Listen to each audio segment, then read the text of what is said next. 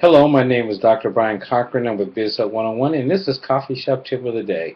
It's so important when you're starting your new business that you understand who your customer is. And it's also known as target market, and how do you build a business that don't even know who your customer base is. So I would suggest before you launch your business, and part of your business plan is to go look at businesses that are similar to yours and see who their customers are, and then it'll give you a great idea through your competition of who your customer base is. And then as you look at what they do, look how you can make your business and better, as they say, building a better mousetrap. And so as a business startup, every little tip and suggestion will help, and this is a great one because I've had so many businesses that I've talked to and helping them start up, and I ask them the same question, who is your customer? And that's part of, we do a little assessment when we first start working on a business plan, and your who, what, why, where, and how, and that's one of the major ones that we try to go after, because how do you market and promote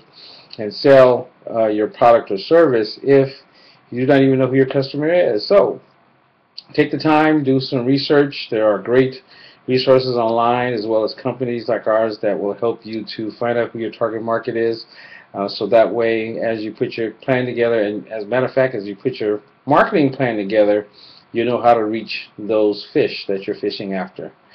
Be great fishers of men in your new business, and you do that by knowing what type of bait that they need in order to, again, you have a great product and a great service, but at the same time know who your customer is, so that way you'll have great success. This is the Coffee Shop Tip of the Day for the business startup. We'll talk to you soon.